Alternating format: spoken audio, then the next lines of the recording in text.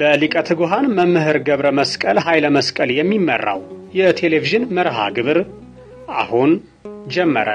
ውድ ተመልካቾቻችን የሃይማኖት ዕውቀት ማስፋፊያ ማህበራችን ለገዳማትና ለአድባራት ድጋፍ ለመስጠትና በመላው ዓለም ወንጌል ለመስበክ በቅዱስ ሲኖዶስ በተፈቀደው መሰረት ከጠቅላይ ቤተ ክህነት ሕጋዊ ዕውቅና አግኝተናል። እግዚአብሔር ይመስገን። ስለዚህ የኢትዮጵያ ኦርቶዶክስ ተዋህዶ ቤተክርስቲያን እምነት ተከታይ የሆናችሁ ሁሉ የማህበሩ አባል በመሆን አብረን በጋራ እንድንሰራ ይህ መንፈሳዊ መልእክታችን ይድረሳችሁ። ቸሩ አምላካችን እግዚአብሔር ኢትዮጵያንና ሕዝቦቿን ይጠብቅልን ለዘላለሙ አሜን።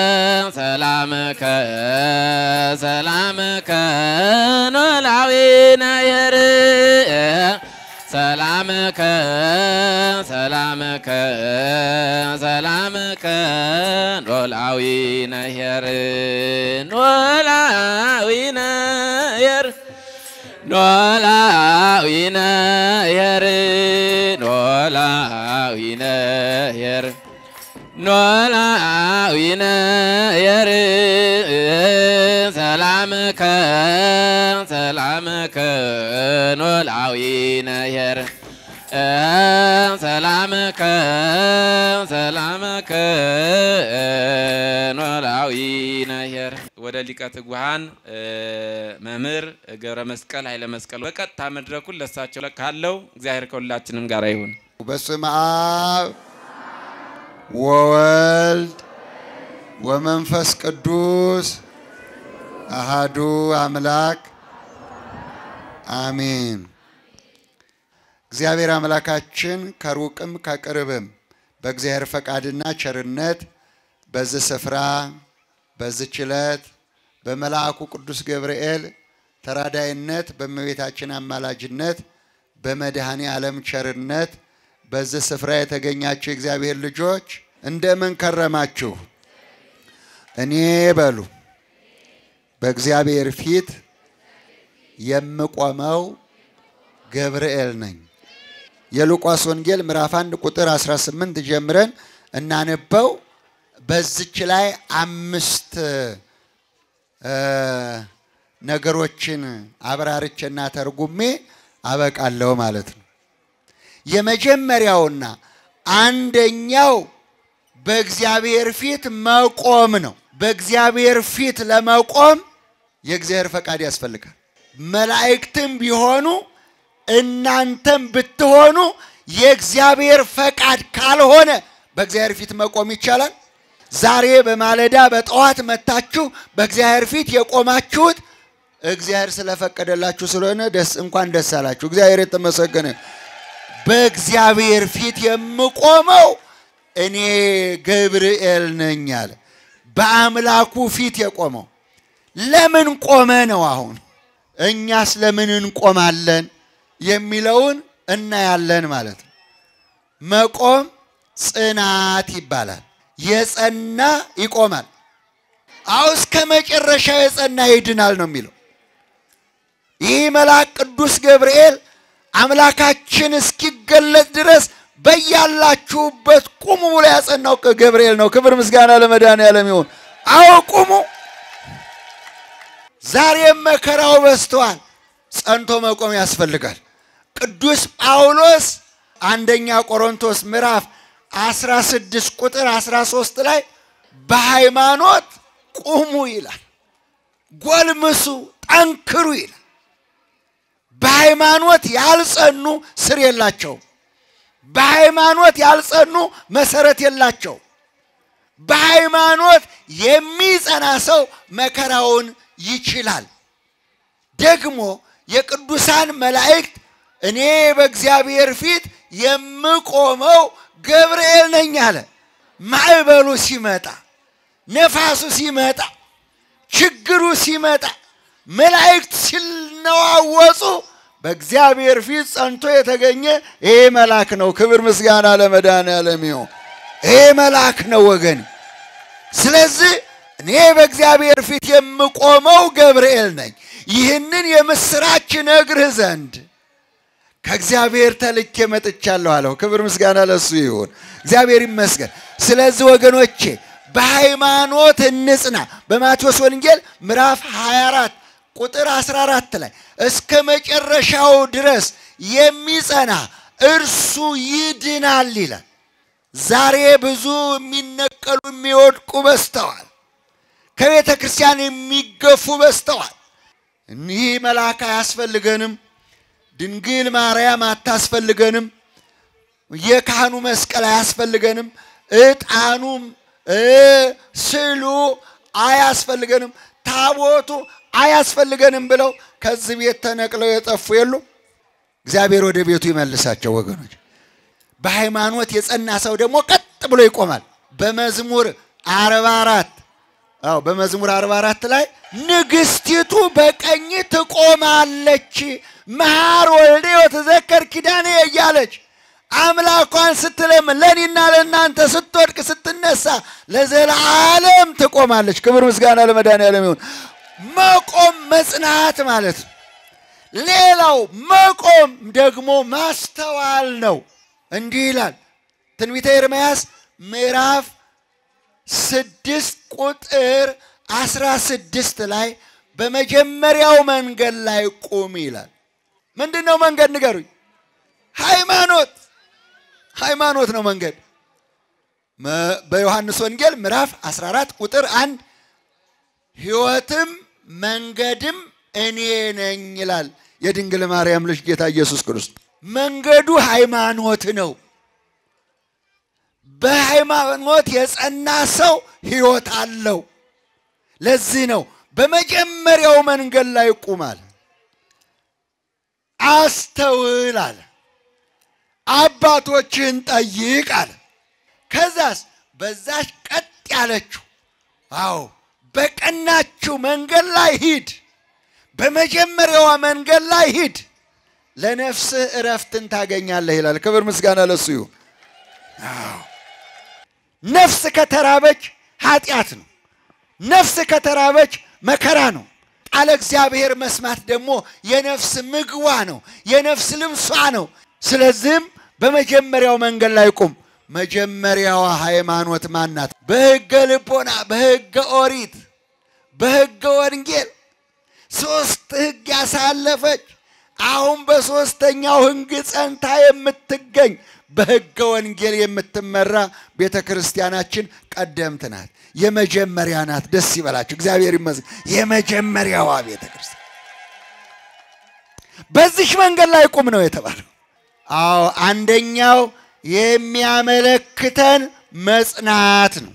እኔ በእግዚአብሔር ፊት የምቆመው ገብርኤል ነኝ ያለው። ሁለተኛ ደግሞ ለምስጋና ቆሟል። ሌሊት ማህሌት ተቆሞ የታደረው ምስጋና ነው። ሳታት ተቆሞ የታደረው ምስጋና ነው። ኪዳኑ ምስጋና ነው። ስለዚህ እኔ በእግዚአብሔር ፊት የምቆመው ገብርኤል ነኝ ሲል ለምንድን ነው የቆመው? ለምስጋና። ይሄንን ለማረጋገጥ ከመጽሐፍ ቅዱስ መጽሐፈ ኢዮብ ምዕራፍ 2 ቁጥር 1 የእግዚአብሔር ልጆች ቅዱሳን መላእክት ለምስጋና ቆመዋል ይላል። ክብር ምስጋና ለመድኃኔዓለም ይሁን። የእግዚአብሔር ልጆች የእግዚአብሔር መላእክት ቅዱሳን መላእክት ቆመው ሲያመሰግኑ እግዚአብሔርን ከሳሽ ዲያብሎስ ሰይጣን በስተጀርባ መጣ ይላል። መጽሐፈ ኢዮብ ምዕራፍ 2 ላይ ተመልከቱ። ከሳሻችን ማን ነው? መልአከ ጽልመት ይባላል። ሰይጣን ዲያብሎስ የሰዎች ሁሉ ከሳሽ ነው። እነሆ ኢዮብን ሊከስ መጣ። ሰይጣኑ ሊከስ መጣ። ኢዮብ በገንዘቡ ይመካል። ኢዮብ በጉልበቱ ይመካል። ኢዮብ በሀብቱ ይመካል። ኢዮብ እንዲህ ነው ብሎ ከቅዱሳን መላእክት ኋላ በመቆም ሰይጣን ኢዮብን ከሰሰው ይላል። እኔና እናንተን የሚከሳ በሃይማኖት የደከሙ ደካሞችን በጣም ይፈልጋል። መጸለይ አው መቻል አው ሰይጣንን ማሸነፍ ነው። ኢዮብ ይጸልይ ነበር። ኢዮብ ታግሷል። ኢዮብ ጸንቷል። ሃይማኖቱን እግዚአብሔር ያውቃል። ጽናቱን እግዚአብሔር ያውቃል። ፈተናውን እግዚአብሔር ያውቃል። ሰይጣን ግን መጣና ከሰሰው ይላል። ልብ በሉ። ጌታ እግዚአብሔር እንዲህ አለው ይላል። ሰይጣን በውኑ ባሪያዬን ኢዮብን ተመለከትከውን? እንደ ኢዮብ በምድር ላይ የጸና ሃይማኖቱ የቀና ጻድቅና እውነተኛ እንደ ኢዮብ የለም ብሎ እግዚአብሔር መሰከረለት። ክብር ምስጋና ለመድኃኔዓለም። እንዲህ መሰከረላችሁ ያስፈልጋል። ከሳሽ ሰይጣን ዲያብሎስ ከመላእክት በታች ነው። የይሁዳ መልእክት ምዕራፍ 1 ቁጥር 8 ለዘላለም ድቅድቅ ጨለማ የተጠበቀለት ሰይጣን ዲያብሎስ ነው ይላል። ስለዚህ ወገኔ አምላክህን አውቀህ የምታመሰግን እንደ ቅዱስ ገብርኤል በእግዚአብሔር ፊት ትቆማላችሁ። ደስ ይበላችሁ። እግዚአብሔር ይመስገን። ሁለተኛው እኔ በእግዚአብሔር ፊት የምቆመው ገብርኤል ነኝ ያለበት ሁለተኛው ለምስጋና የቆመበት ነው። ሶስተኛው ደግሞ ለተልእኮ የቆመበት ነው። እኔ በእግዚአብሔር ፊት የምቆመው ገብርኤል ነኝ። እግዚአብሔር ወደ ላከኝ ቦታ ሁሉ ለመድረስ በእግዚአብሔር ፊት ቆሜያለሁ አለ። ክብር ምስጋና ለመድኃኔዓለም ይሁን። የመጀመሪያው አዛርያ፣ አናንያ፣ ሚሳኤል ይባላሉ። እነዚህ ሶስቱ ወጣቶች በወጣትነታቸው ዘመን እኛ ለሰይጣን አንሰግድም አሉ። ክብር ምስጋና ለመድኃኔዓለም ይሁን። እኛ ሕያው እግዚአብሔር ያድነናል፣ ብንሞትም እንኳ ለዚህ ለጣዖት አንሰግድም አሉ። ክብር ምስጋና ለመድኃኔዓለም ይሁን። እነኚህ በሃይማኖት የጸኑት በእግዚአብሔር ፊት የቆመው ቅዱስ ገብርኤል ወደ እሳቱ ሲጣሉ እያሉ ፈጥኖ ተላከ። ፈጥነህ ድረስላቸው አለው እግዚአብሔር። ክብር ምስጋና ለመድኃኔዓለም ይሁን። አዎ እግዚአብሔርን በሉ በሚፈሩ ሰዎች ዙሪያ የእግዚአብሔር መላእክት ይሰፍራሉ ያድኗቸውማል ይላል። ክብር ምስጋና ለሱ ይሁን። ያድኗቸውማል። እግዚአብሔርን ስለፈሩ እግዚአብሔርን ስላከበሩ ከእግዚአብሔር ጋር ስለነበሩ ይህ መልአክ ቅዱስ ገብርኤል ያንን የብርሃን በትረ መስቀሉን ይዞ ሶስቱ ወጣቶች ወደ ተጣሉበት ወደ እሳቱ መጣ። ክብር ምስጋና ለመድኃኔዓለም ይሁን። እንዲህ ቢባርከው እሳቱ ውሃ ሆነ። ክብር ምስጋና ለሱ ይሁን። መልአኩ ሲመጣ የሚለበልባችሁ እሳት ውሃ ይሆናል። አንዳንዶችም በእምነታቸው ጸኑ፣ የእሳትን ኃይል አጠፉ አለ። ክብር ምስጋና ለመድኃኔዓለም ይሁን። የጸኑት እነዛ ናቸው ወገኔ። ታዲያ ይህ መልአክ አራተኛ ሆኖ እግዚአብሔርን በእሳቱ መካከል ንሴብሖ እያሉ ያመሰግኑ ነበር ይላል። ክብር ምስጋና ለመድኃኔዓለም ይሁን። አራት ሆነው ያመሰግኑ ነበር። ያ ከሃዲ ጣዖት የሚያመልክ እግዚአብሔርን የማያውቅ በመድረኩ ብቅ ብሎ በሚመለከትበት ጊዜ አንዱ ገብርኤል ነበር በእሳት ውስጥ የነበረው። እኔ ጣሉ ያልኳችሁ ሶስት አይደሉ? አራተኛው ግን የእግዚአብሔር መልአክ ይመስላል አለና ወደ እሳቱ ሄደ ይላል። አናንያ አዛርያ ሚሳኤል እነሆ ያመናችሁት አምላክ አድኗችኋል፣ አሁንም እናንተ ለዓለም ምስክሮች ናችሁ አላቸው። ክብር ምስጋና ለመድኃኔዓለም ይሁን። በእናንተ አምላክ አምኛለሁ አለ። የእናንተን አምላክ አመሰግናለሁ።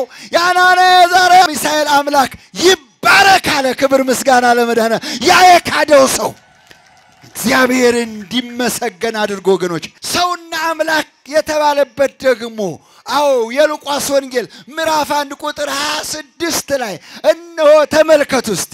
ይህን ድነት ያበሰረን ቅዱስ ገብርኤል ነው። ደስ ይበላችሁ፣ እግዚአብሔር ይመስገን። ለተልእኮ የሚፋጠነው ለተልእኮ የቆመው ቅዱስ ገብርኤል እነሆ አንዲት የተመረጠች ልጃገረድ ምርጥ ዘር የሆነች ድንግል ማርያም ክብር ምስጋና ለመድኃኔዓለም ይሁን። ምርጥ ዘርን ባያስቀርልን ኖሮ እንደ ሰዶምና ገሞራ በመሰልን ነበር አለ። ያቺ ምርጥ ዘር አያት እግዚአብሔር በልበ አምላክ ታሰበች።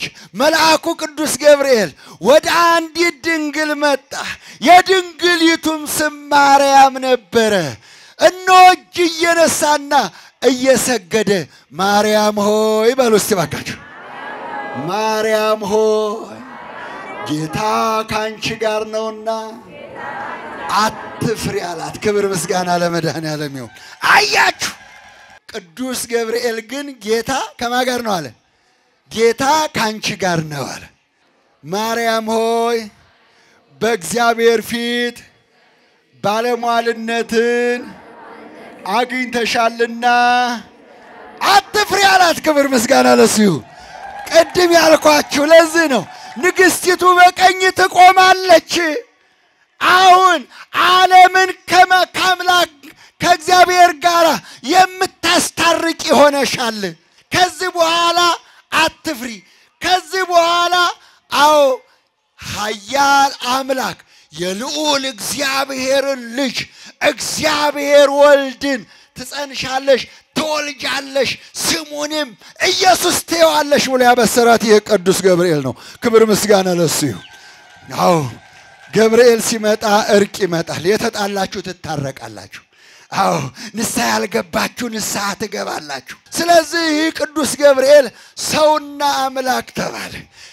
የሰውን ድህነት 5500 ዘመን በሞት ጥላ ሁሉ የነበሩትን ነፃ እንዲወጡ የመጨረሻው ነፃ መውጣት ያንን የምስራች ለእመቤታችን ይዞ የመጣው ይኸው ቅዱስ ገብርኤል ነው። ደስ ይበላችሁ፣ እግዚአብሔር የተመሰገነ ይሁን። አራተኛው ደግሞ ጸሎትን ለማሳረግ ነው።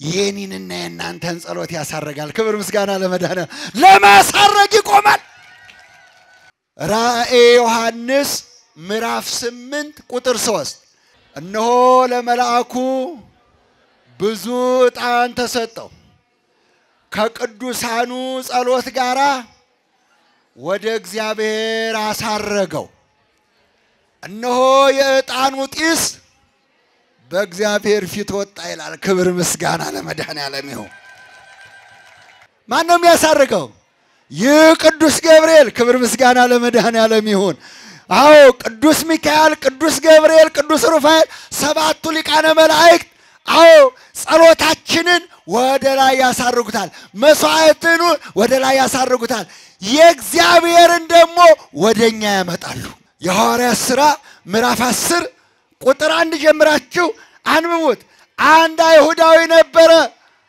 ግን ሁሉ ጊዜ ምጽዋት የሚሰጥ ሁሉ ጊዜ የሚጸልይ እግዚአብሔርን የሚያመልክ ግን በኢየሱስ ክርስቶስ ያላመነ ያልተጠመቀ ነበር ይላል ከእግዚአብሔር ዘንድ መልአኩ ተላከ ይላል ቆርኔሌዎስ ያለው የእግዚአብሔር መልአክ ቆርኔሌዎስ በ9 ሰዓት እየጸለየ ነበር የእግዚአብሔርን ምስጋና ያቀረበ ነበር እነሆ በመሰዊያው በስተቀኝ መጣና አዎ ቆርኔሌዎስ ያለው ጾምህና ጸሎትህ ምጽዋትህም ለመታሰቢያ በእግዚአብሔር ፊት አርጓል አለው ደስ ይበላችሁ እግዚአብሔር ይመስገን አርጎልሃል አለው ነገር ግን አንድ ነገር ይቀርሃል አለው ምንድነው አለው ጌታዬ አንድ ነገር ይጎልሃል የጎደለኝ ንገረኝ አለው ይሄንን ምነግርህ አይደለሁም አለ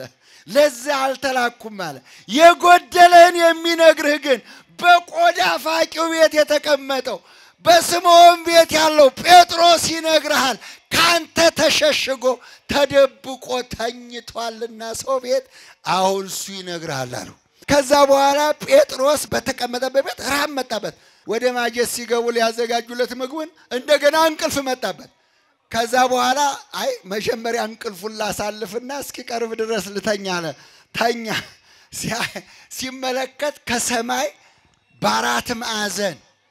በአራት ማዕዘን መጋረጃ ላይ ብዙ አራዊት የሰፈሩበት ሰፊ መጋረጃ ከላይ ወደ ታች ሲመጣይ ጴጥሮስ ተነስና ይሄንን አርደህ ብላ አለው አረ ጌታዬ እኔ እርኩስ ነገር በልቼ አላውቅም እግዚአብሔር የቀደሰውን አንተ አታርክሰው አለ ይሄ መልአክ ክብር ምስጋና ለመድኃኒዓለም ይሁን አዎ ጴጥሮስ አልገባውም ነበር ነገር ግን ቆርኔሌዎስ የእግዚአብሔር መልአክ ነግሮታልና ወታደሮቹን ወደ ስምዖን ቤት ልኮ ነበር ወታደሮቹ እሱ እየቃየ ሳለ ወታደሮቹ ደግሞ ከደጅ በር ያንኳኳሉ እዚህ ቤት ጴጥሮስ የሚባል ሐዋርያ አለ እያሉ በር ያንኳኳሉ እነሱ ደግሞ የለም ይላሉ ምክንያቱም ተደብቆ ስላለ ጴጥሮስ አሁን ደግሞ ከተኛበት ሆኖ አለው ከእግዚአብሔር የተላኩ ናቸው እያለ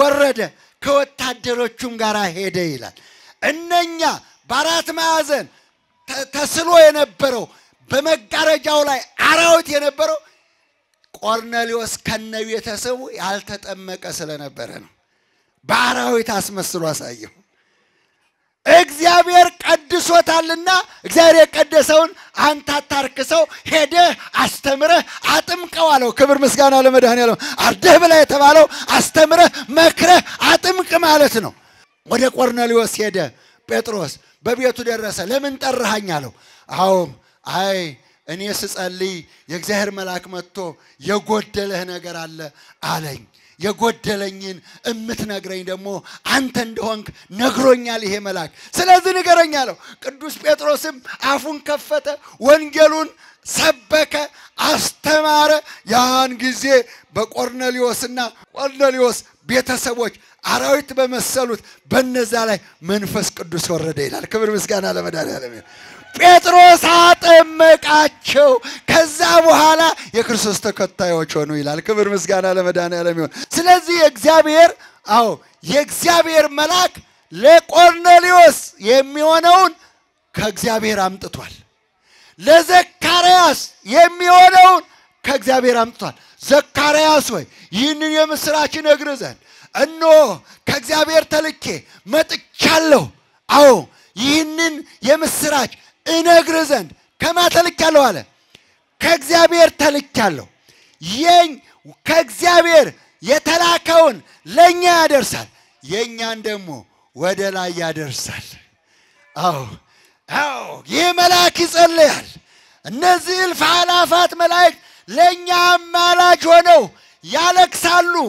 ይጸልያሉ ያዝናሉ ይህንን ደግሞ በትንቢተ ዘካርያስ ምዕራፍ 1 ቁጥር 12 ላይ ተመልከቱ እንዴት ለሀገር እንደሚማልዱ እንዴት ለሕዝብ እንደሚማልዱ ጌታ ሆይ አሉ በእግዚአብሔር ፊት ቆመው መላእክቱ ጌታ ሆይ እስከ መቼ ድረስ 70 ዘመን የተቆጣቸውን እነዚህን እስራኤሎችን አትምራቸውም ይቅር አትላቸውም ብለው ማለዱ ይላል መላእክት ይማልዳሉ መላእክት ያሳርጋሉ መላእክት ይላካሉ መላእክት ያድናሉ ክብር ምስጋና ለመድኃኔዓለም ይሁን ለዚህ ነው እኔ በእግዚአብሔር ፊት የምቆመው ገብርኤል ነኝ አለ ማጠቃለያ እና የመጨረሻው ስጋዬን የበላ በሉ ደሜን የጠጣ የዘላለም ሕይወት አለው ምን አለው የዮሐንስ ወንጌል ምዕራፍ 6 ቁጥር 56 ስጋዬን ያልበላ በሉ ደሜን ያልጠጣ የዘላለም ሕይወት የለው ምን የለው አስቡት እንግዲህ አስተውሉት እንግዲህ የእግዚአብሔር መልአክ ይላል መጽሐፍቱ የሚያስተምሩ በዚህ በቤተ መቅደሱ ከካህናቱ ከአምስቱ ልዑካን የበቁ ካሉ ለነሱ ያቀብሏቸዋል ይላል በመጀመሪያ ወደ እግዚአብሔር ቤት ስንቀባ የማይገባ ሸክም ይዘን እንዳንገባ የሚያጥቡን የሚያነጹን ለምጹን ከኛ የሚያረቁ ቅዱሳን መላእክት ናቸው ደስ ይበላችሁ እግዚአብሔር የተመሰገነ ይሁን ይህንን በትንቢተ ኢሳይያስ ምዕራፍ 6 ላይ አዎ ማግኘት ትችላላችሁ እንዲህ ብሎታል አዎ ኢሳይያስ እንድትላከኝ እፈልጋለሁ አለ እግዚአብሔር እንድትላከኝ እፈልጋለሁ አለ ጌታ ሆይ አለ ጌታ ሆይ እላክህ ነበር ግን ከንፈሮቻቸው ከረከሱባቸው ሰዎች መካከል ውያለውና ከንፈሬ እረክሷል አለ ኢሳይያስ አዎ ይህንንስ እኔ አነጻለሁ አንተ ብቻ ተላከኛለሁ ያን ጊዜ በእሳት ጉጠት ይላል የእሳት ፍህም አምጥቶ ከንፈሩን አስነካው ይላል የእግዚአብሔር መልአክ ክብር ምስጋና ለመድኃኔዓለም ይሁን ያን ጊዜ ከለምጹ ነጣ ያ የተወሰደበት ጸጋ ለኢሳይያስ ተመለሰለት 3 ዓመት በባዶ እግሩ ዞረ አስተማረ ይላል ላስተማረን ለመከረን ለገሰጸን እስከዚህ ሰዓት ላደረሰን ለልዑል አምላካችን ክብር ምስጋና ይድረሰው ክንፎ ጸለላ ክንፎ ጸለላ ክንፎ ጸለላ ክንፎ ጸለላ ክንፎ ጸለላ ተበስይ ለድንግል ቤላ ተበስይ ለድንግል ቤላ ተበስይ ለድንግል ቤላ ተበስይ ለድንግል ቤላ ክንፎ ጸለላ ክንፎ ጸለላ ክንፎ ጸለላ ክንፎ ጸለላ ክንፎ ጸለላ ክንፎ ጸለላ ተበስይ ለድንግል ቤላ ተበስይ ለድንግል ቤላ ተበስይ ለድንግል ቤላ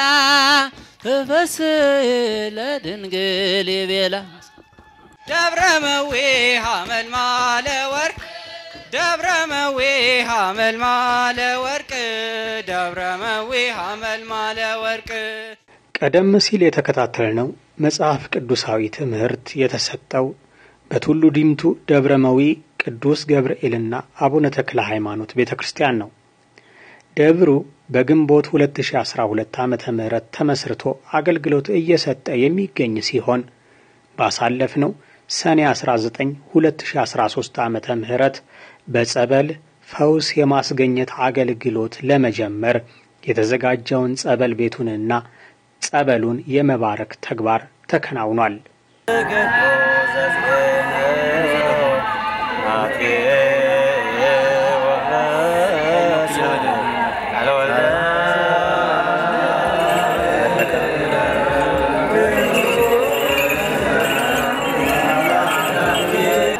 የጌታችን አምላካችን የመድኃኒታችን ኢየሱስ ቅዱስ ወንጌል ቅዱስ ማቴዎስ እንደጻፈው ምዕራፍ 16 ቁጥር 13 ያለው ቃል እንዲህ ይላል። ወበጺሖ እግዚእ ኢየሱስ ብሔረ ቄሳርያ በዘ ፊልጶስ ተስእሎሙ ለአርዳኢሁ እንዘ ይብልዎ ለሰብ ለወልደ እጓለ እመሕያው ጌታ ኢየሱስ የፊልጶስ ሀገር ወደምትሆነው ወደ ቄሳርያ ከተማ በደረሰ ጊዜ ደቀ መዛሙርቱን የሰው ልጅ ሰዎች ማን ይሉታል ብሎ ጠየቃቸው። ዮሐንስ መጥምቅ ነው የሚሉ አሉ፣ ሌሎቹም ኤልያስ ነው ይሉሃል፣ እኩሌተኞቹም ኤርምያስ ነው ይሉሃል፣ ያም ባይሆን ከቀደሙት ነቢያት አንዱ ነው ይሉሃል አሉት። እናንተስ ማን ትሉኛላችሁ አላቸው። ስምዖን ጴጥሮስ መልሶ አንተ የሕያው እግዚአብሔር ልጅ ነህ አለው።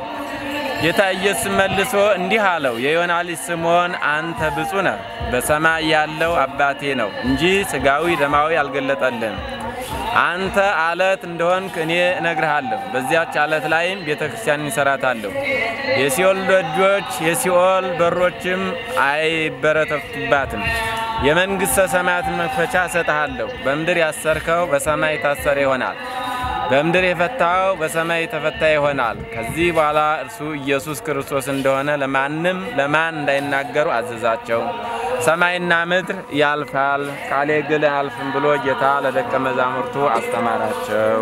በደብሩ በተዘጋጀው የጸበል ቤት የቅዱስ ገብርኤልን ወርሃዊ በዓል ለመታደም የተገኙ በርካታ ምእመናን ባሉበት በደብሩ አስተዳዳሪ በመላከ መዊ መምህር ተቋም ማናስቦና በደብሩ ካህናት አባቶች ነው የመባረክ ሥርዓተ ጸሎቱ የተከናወነው።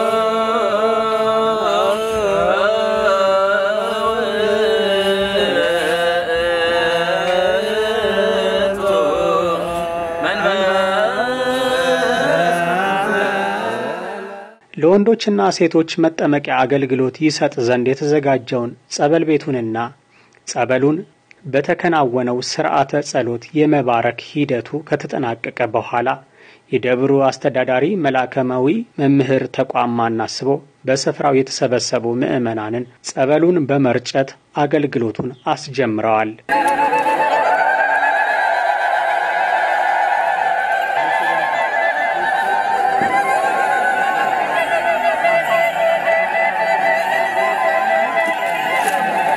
የጸበል አገልግሎቱ በቡራኬ ከተጀመረ በኋላ ከጸበሉ ስፍራ በተጨማሪ በቤተ ክርስቲያኑ አውደ ምህረት የታደሙ ምዕመናንን የደብሩ አስተዳዳሪ ጸበል በመርጨትና አባታዊ ቡራኬ በመስጠት መርሃ ግብሩ ተጠናቋል። አቤቱ ጌታ ሆይ ሕዝብህን አድን፣ ርስህንም ባርክ። አቤቱ ጌታ ሆይ ሕዝብህን አድን፣ ርስህንም ባርክ። አቤቱ ጌታ ሆይ ሕዝብህን አድን፣ ርስህንም ባርክ። እስከ ዘላለሙ ጠብቃቸው፣ ከፍ ከፍም አድርጋቸው። በአንድ ልጅ በጌታችንና በአምላካችን በመድኃኒታችን በኢየሱስ ክርስቶስ ዋጃት ቤዛም ይሁን ቅድስት ቤተክርስቲያን ጠብቃት። ለነገስታትና ለመኳንን ንጹህ ለሆነ ሕዝብ ማደሪያ ትሆን ዘንድ ብለህ የጠራት እዚህ ቅዱስ ቤተክርስቲያን መጣችሁ ተሰብስባችሁ የጸለያችሁ ያስቀደሳችሁ ቅዱስ ሥጋውን ክቡር ደሙን የተቀበላችሁ በማወቅ ወይም ባለማወቅ የሰራችሁትን ኃጢአታችሁና በደላችሁን ይቅር ይበላችሁ። ሥጋ መለኮት ስለሚባል ሥጋ አሸናፊ የእግዚአብሔር ልጅ በድንጋሌ ሥጋ በድንጋሌ ሕሊና ትምት የምትሆን የማርያም ልጅ ኢየሱስ ክርስቶስ ባለፈው ይቅር ይበላችሁ። በሚመጣው የሚጠብቃችሁ ለዘላለሙ ጌታችን አምላካችን መድኃኒታችን ኢየሱስ ክርስቶስ የካህናት አለቃ ኃጢአትን የሚያስተሰርይ በደልን የሚደመስስ ይቅር ባይ አባቶቻችን ለቅዱሳን ሐዋርያት የማሰር የመፍታት ስልጣነ ክህነት ሰጥቷቸው ከልጅነት እስካሁን የሰራነውን ኃጢአታችንና በደላችን ይቅር ይበለን። አባቶች፣ ካህናት፣ ወንድሞች፣ ዲያቆናት፣ ማህበረ ምእመናን ወምእመናት ሁላችሁም በየክርስትና ስማችሁ ከኃጢአት ማሰሪያ የተፈታችሁ ንጹሐን ሁኑ። እኔንም እናንተንም በደላችን አስወግዶ ለመንግስተ ሰማያት የበቃን የተዘጋጀን ያደርገን ዘንድ እግዚኦ መሐረነ ክርስቶስ 12 ጊዜ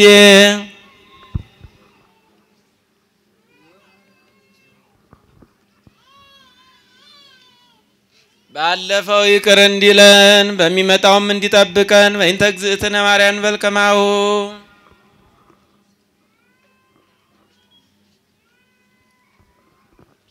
የእግዚአብሔር አብ ጸጋ የእግዚአብሔር ወልድ ፍቅር የእግዚአብሔር መንፈስ ቅዱስ አንድነት የታላቁ መልአክ የቅዱስ ገብርኤል ረድኤት በረከት የእናታችን የእመቤታችን የድንግል ማርያም አማላጅነት የጻድቁ አባታችን የአቡነ ተክለ ሃይማኖት ምልጃና በረከት አይለየን። መንፈስ ቅዱስ የሚያውቀውን ሰይጣን የደበቀውን አውቀን ተዳፍረን ሳናውቅ ተሳስተን ከልጅነት እስከዚህ ሰዓት የበደልነውን ያሳዘነውን በደላችን ይቅር ይበለን። ከኃጢአት ማሰሪያ እግዚአብሔር ይፍታ።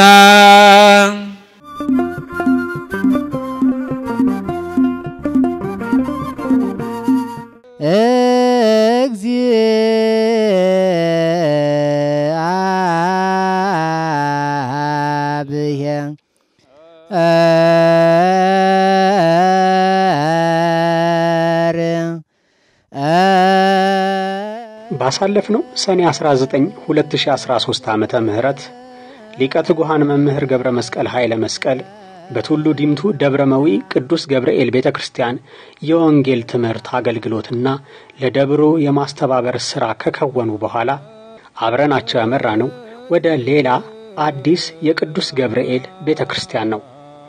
ይህ አዲስ የቅዱስ ገብርኤል ቤተክርስቲያን የሚገኘው በአቃቂ ቃሊቲ ክፍለ ከተማ ወረዳ 9 ልዩ ስሙ ኮዬ ፈጬ ንፋስ ስልክ በሚባለው ስፍራ ነው። በአካባቢው የደብሩ አስተዳዳሪ መጋቤ ብስራት ሊቀ ጠበብት ዮናስ ዘለቀና የደብሩ አገልጋይ ካህናት እንዲሁም ዲያቆናት ተሰባስበው ሊቀ ትጉሃን መምህር ገብረ መስቀል ኃይለ መስቀልን በአክብሮት ተቀብለዋቸዋል።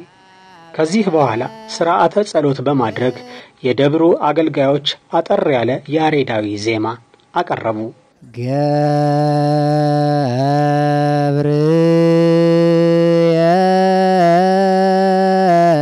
ገብርኤል ብእሲ ገብርኤል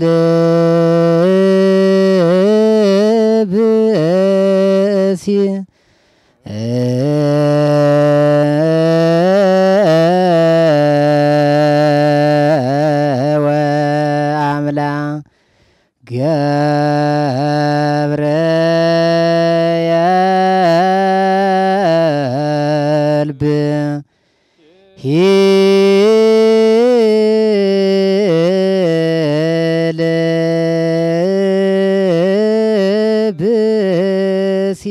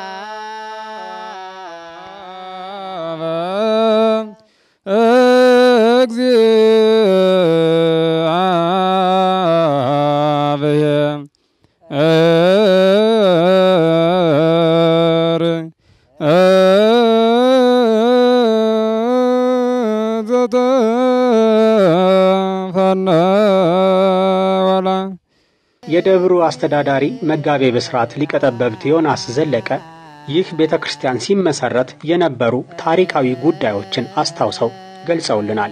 የሚገርማችሁ 2011 ዓመተ ምህረት መጋቢት 15 ቀን ላይ አንድ አባት ከኮየ ፈቸ ቅሊንጦ አርሶ አደሮች ሞተው ማለት ነው ቀብር ሲሄዱ ይደክማቸውና ከዚህ ዛፍ ስር ላይ ቁጭ ብለው ያርፋሉ። ካረፉ በኋላ ራእይም ነገር አይተው ይሄ የተቀደሰ ቦታ ነው፣ በዚህች ቦታ ላይ ብዙ ነገር ይሆናል ታያላችሁ ብለው እኛ አባት እንደ ምስክርነትም ተናግረዋል።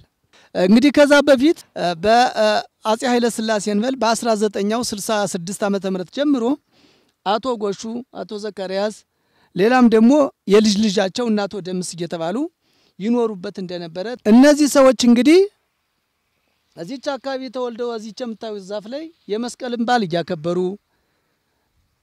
ሰው ሲጣላ እያስታረቁ እንደገና የግንቦት ልደታ ንፍሮ እየቀቀሉ ብዙ ነገር እዚህች ቦታ ላይ እንዳሳለፉ ታሪክ እሳቸው ነገር አስታውሰው ነግረውናል። የደብሩ አገልጋዮችም በየተራ በስፍራው ስለመሰረቱት ስለዚህ አነስተኛ መቃኞ ቤተክርስቲያን የምስረታ ታሪክ ገልጸውልናል። መጋቢት 15 እንደመነሻ አድርገን ተንቀሳቀስ ነው ከዛን ጊዜ ጀምሮ ነው። ይሁን እንጂ በዚሁ መካከል የነበረው ውጣ ውረድ ይሄ ነው ተብሎ በቃላት መግለጽ አይቻልም። አሁን 3ኛ ወር ነው ማለት ነው ከቦታው ከገባን። የሚረዱን ሰዎችም ሳያሳጣ በአካባቢ ያሉ ባለስልጣናትም በእውነት ከልብ ብናመሰግናቸው ባለስልጣን የሚመለከታቸው አካላት አሉ።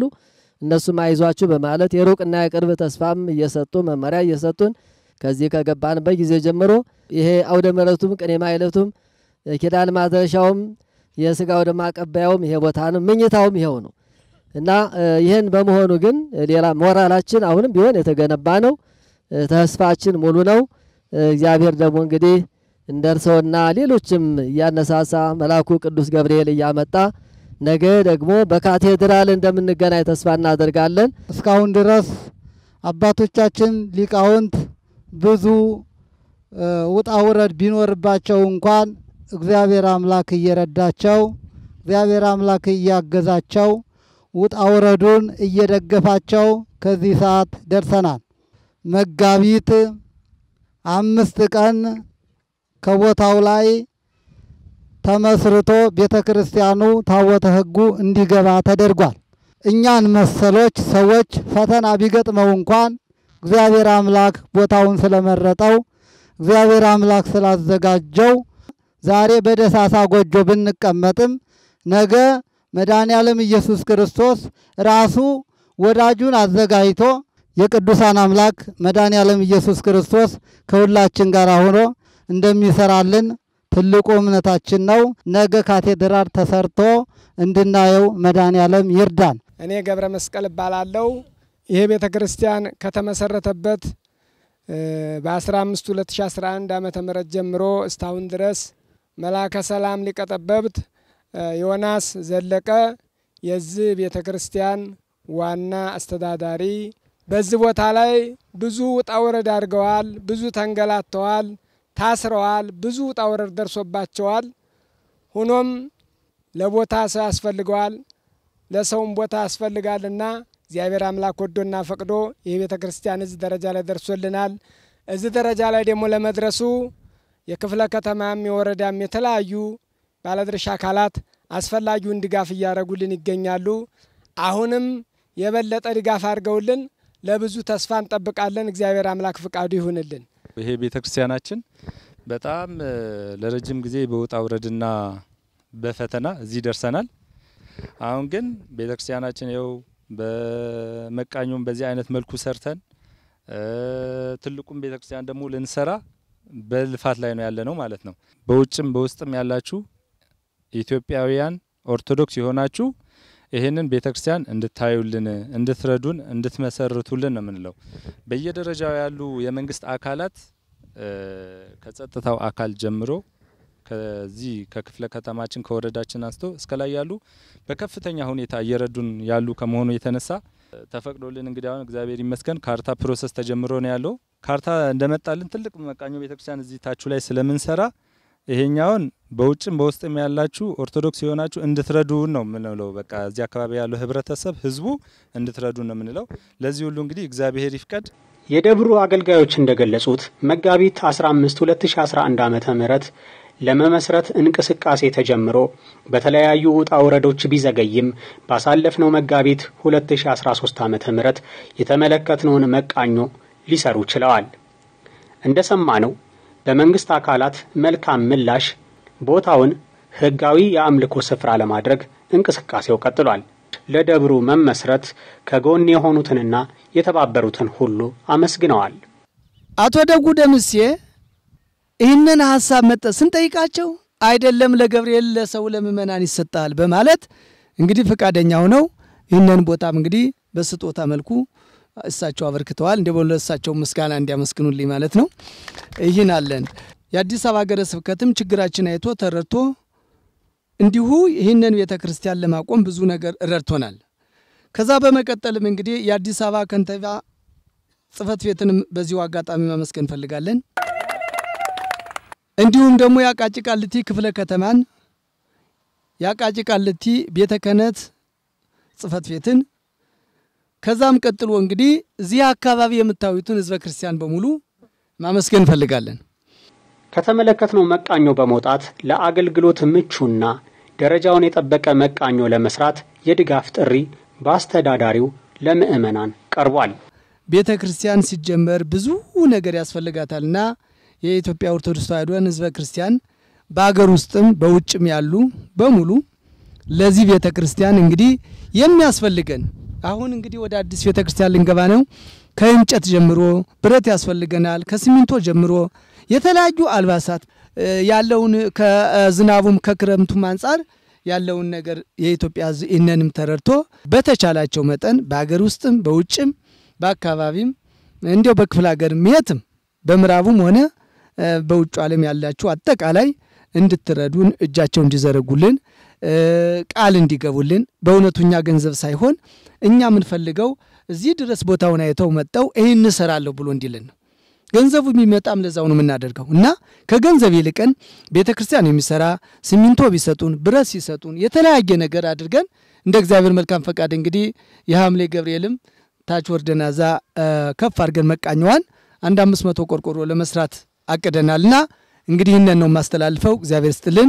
ደብሩ ሲመሰረት ሊቀ ትጉሃን መምህር ገብረመስቀል ኃይለ መስቀል ድጋፍ አድርገው እንደነበር የደብሩ አስተዳዳሪ አስታውሰው አመስግነዋቸዋል።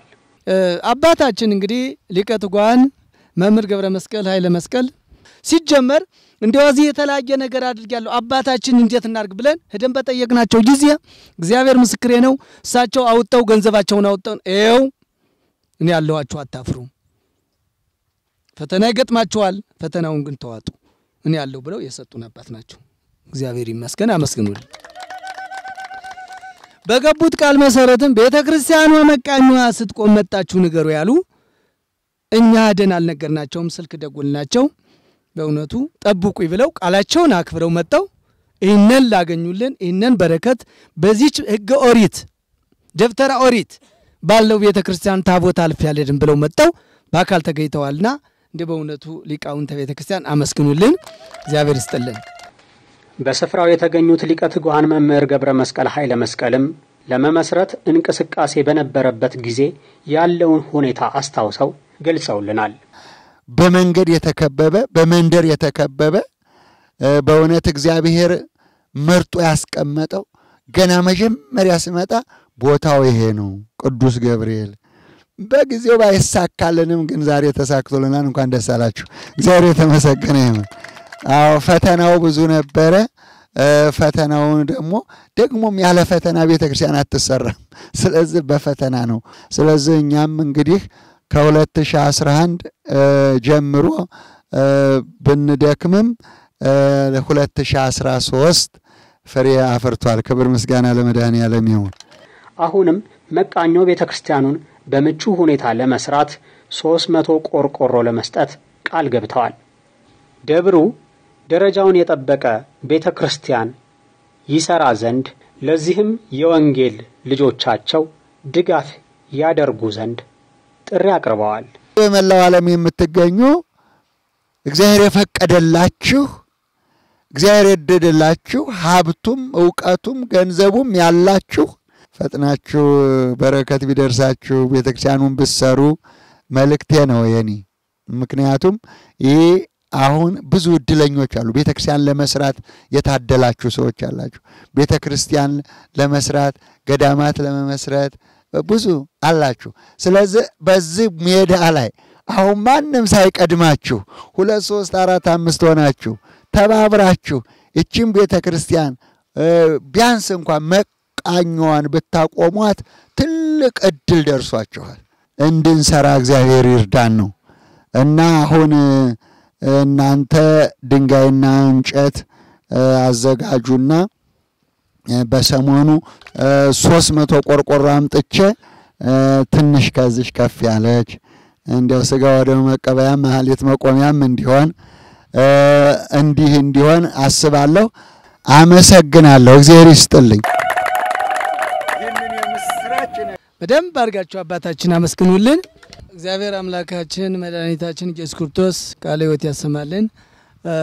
በቤቱ ሰብስቦ ቃሉን እንድንሰማ ለጠራን ለአምላካችን ለልዑል እግዚአብሔር ስሙ የተመሰገነ ይሁን። የቅዱስ ገብርኤል በረከት ለነፍሳችን መዳኛ ለሕይወታችን መማጸኛ ለስጋችን መጠገኛ ያድርግልን። የእናታችን የንጽሕተ ንጹሐን የቅድስተ ቅዱሳን የድንግል ማርያም አማላጅነት ከሁላችን ጋር ይሁን። ቤቱን ሰርተን ቀድሰን በዚሁ እያመሰገነ እሱም እንዲመሰገንበት ለሚያደርግ ለልዑል እግዚአብሔር ስሙ የተመሰገነ ይሁን። አባታችን ብለን ስሙን እንጠራለን። በሰማያት የምትኖር ስምህ ይቀደስ፣ መንግስትህ ትምጣ፣ ፈቃድህ በሰማይ እንደሆነች እንዲሁም በምድር ትሁን። የዕለት እንጀራችንን ስጠን ዛሬ፣ በደላችንን ይቅር በለን እኛም የበደሉንን ይቅር እንደምን። አቤቱ ወደ ፈተና አታግባን ከክፉ ሁሉ አድነን እንጂ መንግስት ያንተ ናትና ኃይል፣ ክብር፣ ምስጋና ለዘላለሙ። እመቤታችን ቅድስት ድንግል ማርያም ሆይ በመልአኩ በቅዱስ ገብርኤል ሰላምታ ሰላም እንልሻለን። በሐሳብሽ ድንግል በስጋሽም ድንግል ነሽ። አሸናፊ የእግዚአብሔር እናት ሆይ ሰላምታ ላንቺ ይገባሻል። ከሴቶች ሁሉ ተለይተሽ አንቺ የተባረክሽ ነሽ። የማኅፀንሽ ፍሬ የተባረከ ነው። ጸጋን የተመላሽ ቅድስት ሆይ ደስ ይበልሽ። ጸጋን የተመላሽ ብጽዕት ሆይ ደስ ይበልሽ። ልዑል እግዚአብሔር ካንቺ ጋር ነውና ከተወደደው ልጅሽ ከጌታችን ከመድኃኒታችን ኃጢአታችንን የሚያስተሰርይ እኮኑ ፍቱሐነ ወንጹሐነ እምኃጢአት ይረስን ወረስክሙ ድለዋነ ለመንግሥተ ሰማያት እግዚኦ ማረነ ክርስቶስ እንበል 12 ጊዜ።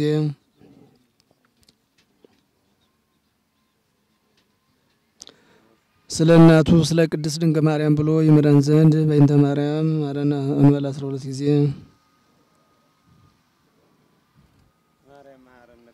አውቀን በድፍረት ሳናውቅ በስህተት የሰራነው መሰራታት ይሰመስራታት እግዚአብሔር ይፍታ።